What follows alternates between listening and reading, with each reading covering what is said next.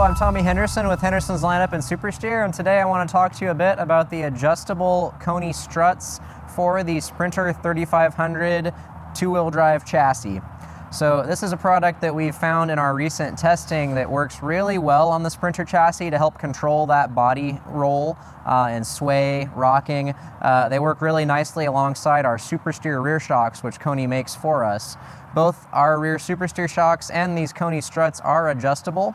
So today I want to talk to you a bit about what that adjustment process looks like for the KONI Struts and also give some recommendations on where to set them per your preference.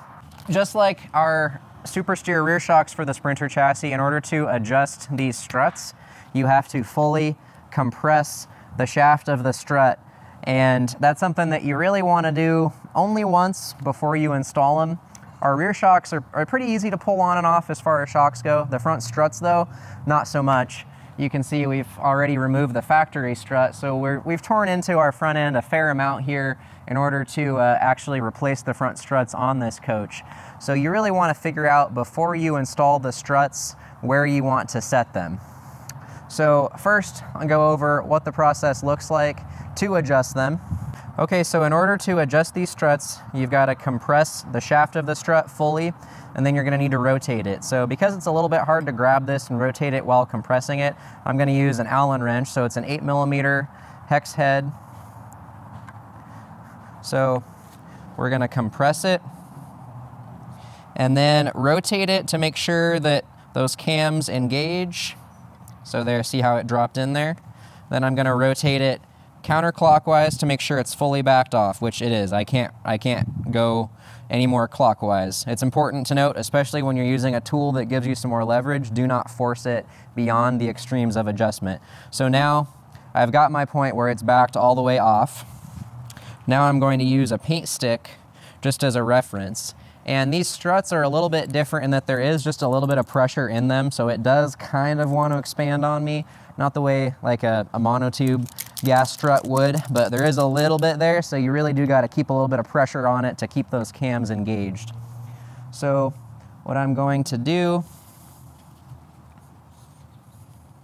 make sure I'm still backed off all the way. I'm going to make a little mark right there. So one mark on the shaft of the strut and one mark on the body of the lower half. That gives me my reference point for fully loose. So now is where we got to figure out, okay, where do we want to adjust this thing? We've got our reference for all the way backed off. In this particular case, we're going to adjust it 50% of its total range of motion.